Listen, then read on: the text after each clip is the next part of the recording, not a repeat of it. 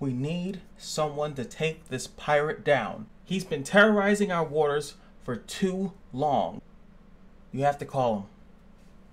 Call who? You know who I'm talking about. Call Basker. It's about time we just get the best and get it over with. But that's gonna cost us a lot of money, sir. I don't care. We're losing money on the seas, okay? Get me the best right now. They finally decided to pay up, huh? This is gonna be easy. I never had such an easy mark in my life. I mean, look at these pirates. They're clearly untrained. They can barely even hit me. Huh. Huh. Huh. Why is there... is that a crocodile? Oh my god, he's getting angry. But too slow for a detective like me. Huh. So you're the pirate that everyone's been talking about. Hiding behind your lackeys, I see. Wait, how did I get off the ship? Oh god! Oh god! Psych! I'm sorry, but I must arrest you. For it is my job, my mission, my rent. Honestly, this is the only reason why I'm doing this. I'm really behind on bills, and at this point, I gotta take whatever comes in. Toodles!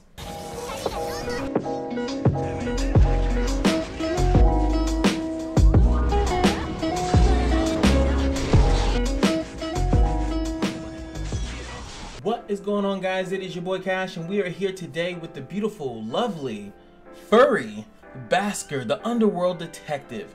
I hope you guys liked the little skit in the beginning. I had so many ideas. There's so many detectives and things of that nature, but I thought, you know, wait, Britain is like a really cool dungeon, and I could just make it seem like he's on a case. Let me know in the comment section below if you actually enjoyed that little silly thing.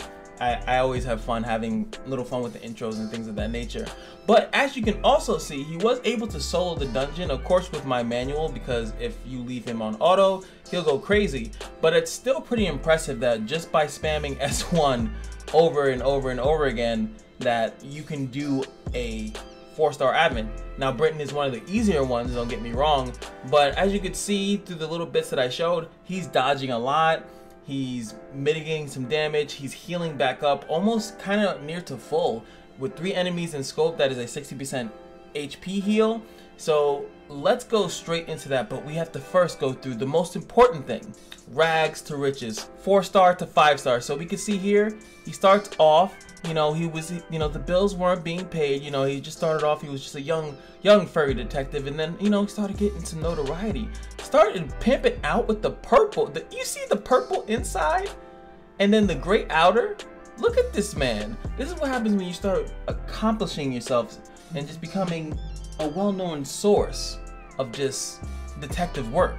You know, at this point, he's pretty much like Dick Tracy or something like that. And then he becomes the levels of Batman. And I say Batman's better just because, you know, he's still lasts the test of time. You don't see Dick Tracy anymore. But you're gonna hear about the boy Basker. Now you can see he has way more decorations. He's really smooth. He actually looks really cool in his picture to the left. I really like how, like, you could really see the colors of his outfit in the portrait to the left. He, you know, it's like black, but like the gray thing. He actually a really cool design. Without further ado, let's get into the skills, what you guys are probably more interested in, and it's like, how do I use this character? And a lot of people I know are waiting for that. They've been asking, like, where's the Basker guide, putting guns to my head. I had to hire Basker to get those people off my back. So without further ado, let's see the leader skill, which is the thing that is absolutely helping him dodge, is the Backstreet Detective is increasing Dark Allies evasion by 25%.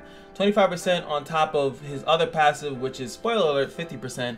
So it's about 75% chance to dodge. Next up is his first passive, which is Wild Instinct, which is the caster gains Wild Instinct at the start of the wave or upon receiving an abnormal status effect. So if they try to stun you, if they try to pretty much do anything that involves an abnormal status, he will get Wild Instinct automatically. Don't have to worry about it. So that's pretty good. When the caster has Wild Instinct, all attacks ignore defense, and evasion is increased by 50%. So that's around 75%. I know sometimes the math is, multiplicative, not additive. I forgot how it is. So I don't know exactly.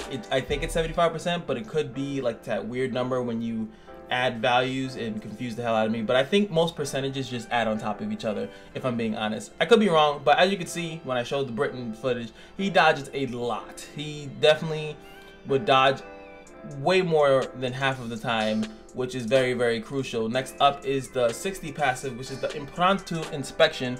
At the start of the turn, removes one abnormal status.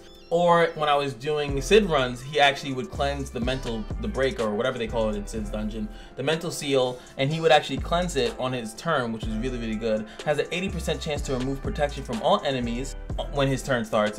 I should reiterate that. And there is the best thing right there, is restore the caster's HP by 20% per enemy hit. His S2 and S3 are single targets, and his S1 is a cone. That's why I wanted to make sure that he was hitting in a cone to make sure that I was healing 60% HP. That I know for a fact, because he was, and when I go to the rune section, you're gonna see exactly how little investment I had to make that, and he was still able to clear it by himself, which is pretty impressive, I'd have to say. Next up is his first passive skill, which is going to be Game is Afoot. This is, as I said, hits in a cone, has a chance to remove one buff, and it also inflicts additional fixed damage equal to 5% of the max HP to those enemies hit. This is the similar thing to Tarkus,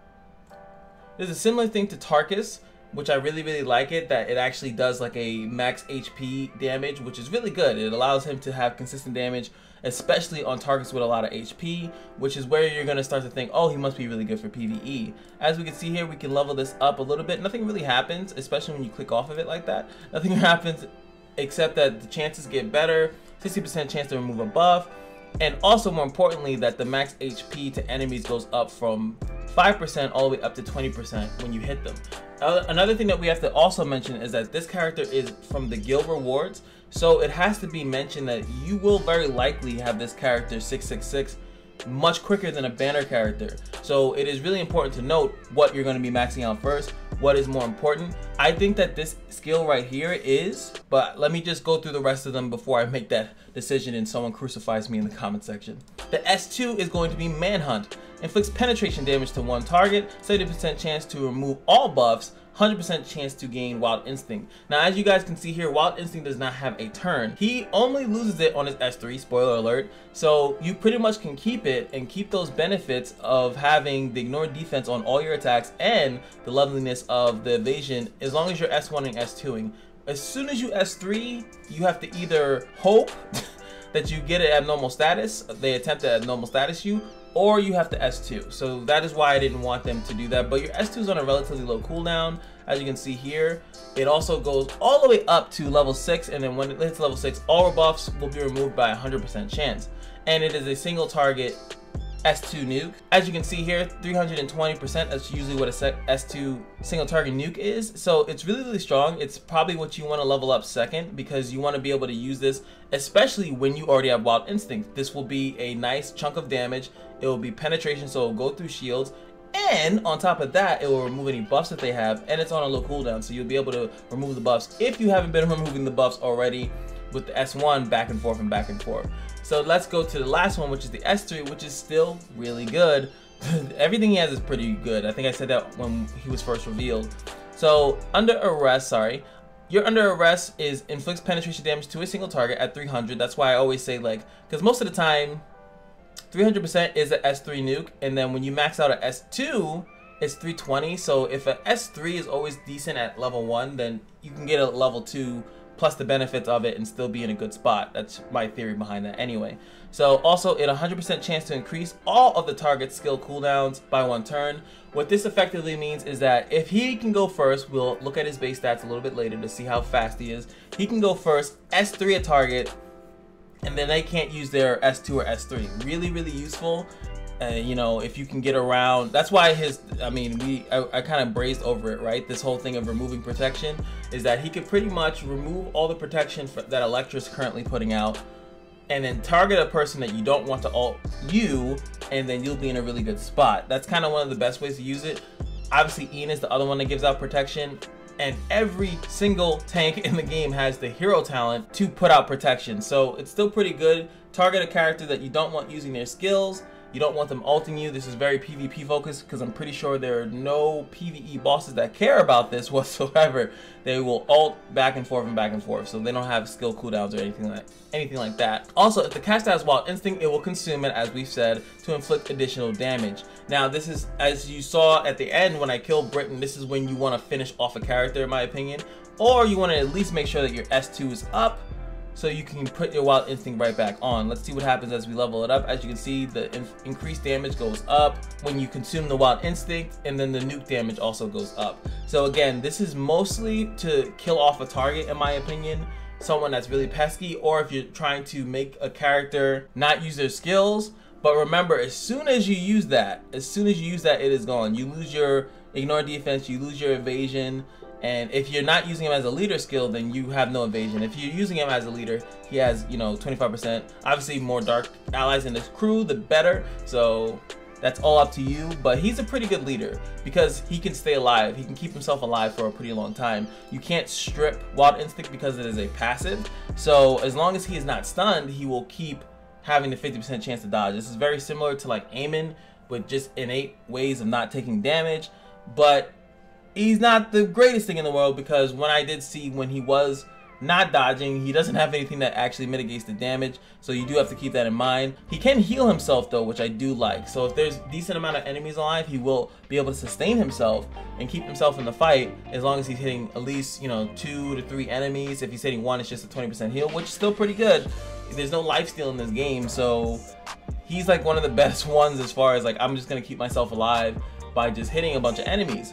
That's why I really focus and really think that the S1 is the first thing that you want to level up. Make sure it's doing good damage, make sure that it has a decent chance to remove buffs, make sure that the max HP fixed damage is at its highest potential, and then I would go for the S2. Actually, no, scratch that. I think that this one's okay, but like it's already starting off at 70%. It's on a low cooldown, so yeah, you'll be able to nuke it, but I actually think maybe the S3 second might be a little bit better, just for the nuke possibility, because you're sustaining damage this whole time. This move is cool, it's on a low cooldown, but if you level this up, then you just use your S2 to put the Wild Instinct back on. I think that that might be better. Again, you'll eventually have this guy 666, even though I never finished my Ian. Don't look at me, don't judge me, I see you with those judging eyes, I can feel it through the computer screen, but outside of that, I do think that maybe you want to do the S3 next, so you actually do have that nuke possibility. And when you do, because you will start off with Wild Instinct, you might even just straight out kill the target. If we're being honest here, you might kill this first target that you're hitting. He's an attacker. He's not a hybrid, not a support, he's not a tank. So he will be doing decent damage. He has nothing to boost his damage outside of the ignore defense. But since we're here, let's just check out his moves here. Nice little slassy, that's a cone attack. See, you need to learn from your boy Adrian. Cone attacks, you need to be lashing out. And that's the S2, one single swipe, pretty whack if we're being honest here. And S3 animation, which is also pretty whack. Like that looks too comical? I don't know. I'm a-comin'.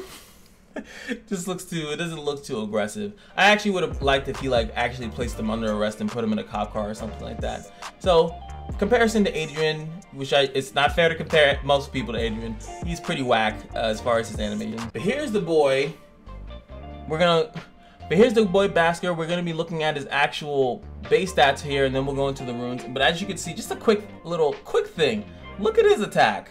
Look at these stats. He has more HP. You'll see why I had to put him on life runes. I hate going broken set, even though it's not that bad of a thing to do, but it drives me nuts. Anyway, his base stats are going to be the same as all SSR attackers at level 60. I know some of you guys are tired of hearing this, but the base stats of a SSR of a certain role are exactly the same outside of the attack speed. The attack, HP, and defense are the same, and I've done enough attackers by this point that you already should know that on the left side of the screen it is there. So let's just quickly wrap this up and just go with that attack speed. So he is actually sitting at a beautiful 579 base speed. Now that is pretty good. Obviously you want it to be 599 like Ruby and some other characters, but 579 is pretty good. That means that if you do put him on agility and have some attack speed substats, you could go first. You have a decent shot at going so decent shot at that doesn't even sound right. You have a decent shot of getting it, so the speed's pretty good. I don't want to spend too much time. I usually spend a little bit too much time on the base stats. So let's go straight into the runes. And as you can see, these are his runes. Nothing is upgraded outside of this one assault rune over here to the right, and everything else was not. So you have to think about how cool it is that I was able to do an actual 4-star Advent, like I said, I know Britain's like actually the easiest one to do, but it's still pretty impressive. This is not what I would necessarily suggest, but I would be suggesting Assault. Now, one thing that I've noticed about characters that ignore defense is that not that their attack has to be super high, but you definitely want to crit. You can skimp out on attack if you're going for crit to make sure that they ignore defense, because it's not like ignoring defense as a percentage. You're ignoring the entire defense, so that is like almost raw damage. So it's going to be slightly higher damage than what you're used to seeing, and if you get it to crit, it's going to do, well, it's going to do a lot of damage.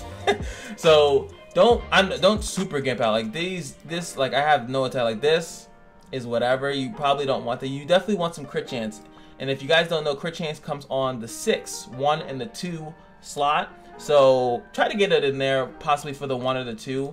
But you don't want to super gimp it, because then your HP will be too low and you'll get one shot. Or you can run the risk. You can run that risk and maybe get hit more evasion. Evasion, I think, is on the 3, 4, 5 is where evasion lies. So if you get more evasion, maybe you can run a little bit risky. Sets wise, you probably want to go agility, which we definitely spoke about. Agility is going to be really, really good just if you want him to go first. More focus on S3, nuking a target, or just for the fact that you want to reset a target. Like if you don't want to die to Verdandi on turn 1, you make a very fast Basker. He'll actually outspeed the Verdandi, S3 her, so she cannot S3 on her first turn. Things of that nature. You can do the same thing to a Reviver.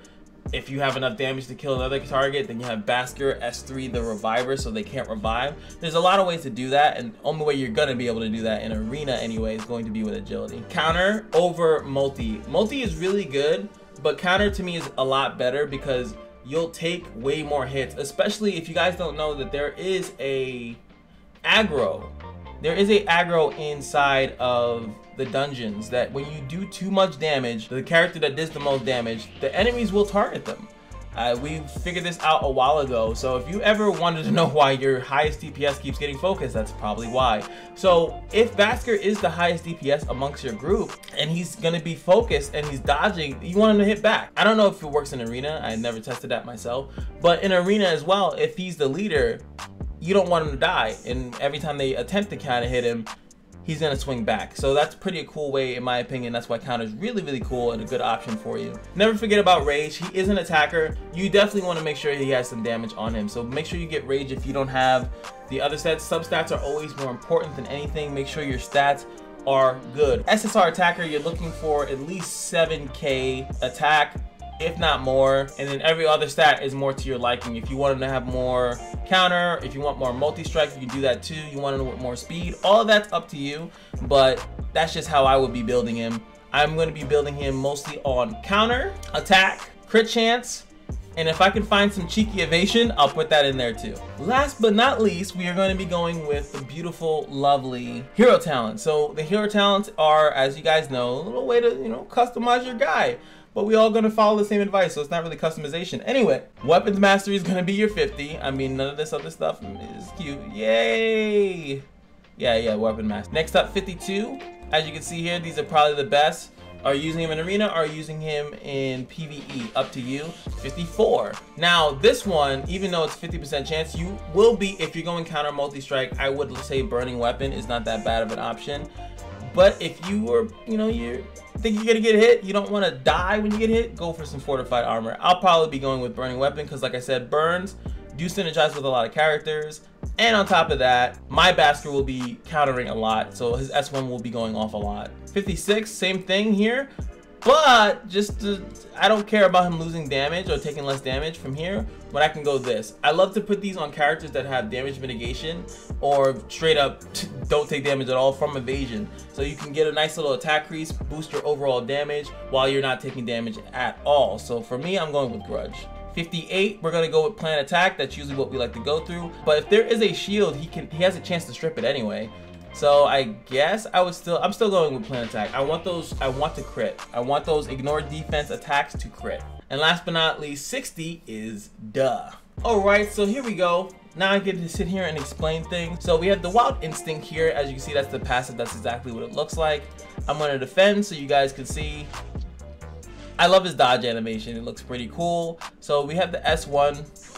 Goes up and slices you. As you can see, that's the heal. Pretty self-explanatory. Nothing too crazy here. Dodge. Dodge. And this is what I was saying, is that there's 3 enemies here, and then most of the time in PvE there's multiple enemies. They're usually faster than you. Just taking like Kali for example, you're gonna take a lot of hits. So like if you were to dodge all 3 of those hits that they just tried on me, counter, you're gonna heal all that HP back for any damage that you actually did take that you didn't evade, and you know you're gonna do some damage. So that's kind of why I liked it. Let's check out the S2. Not flashy. Nothing that he does is flashy, unfortunately. And then last but not least, you know we like the S3 ultimate. It's his destiny in life to be S3'd, unfortunately. Sorry, guy. And there it is, the lovely little animation. Just not too flashy. Not, it's whatever. And that's gonna be it for me. I do apologize how long it took for me to get this video up. And it's dropping a little bit later in the night. I again apologize. I like to get them out in the morning time, but I have work and I have to go to work. I'll be getting off of work later in the night. Then I'll have to edit this down, then pop it out to you guys. I'm already at 40 minutes and this video definitely won't be 40 minutes. I'm guesstimating it's gonna be like 20 minutes. I just have to do a lot of editing because of all the recordings that I was doing. But hopefully you guys enjoyed. And another little surprise, just so you guys know, that there's going to be some new content coming up on the channel, and it's actually not going to be any gacha games.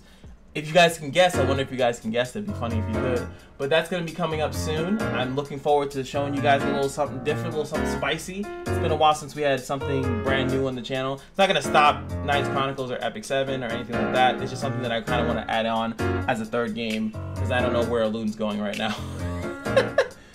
But anyway, something more important than all that stuff I just discussed with you is that every day at the Kashino is your lucky day, and I'll see you guys in the next video. Peace.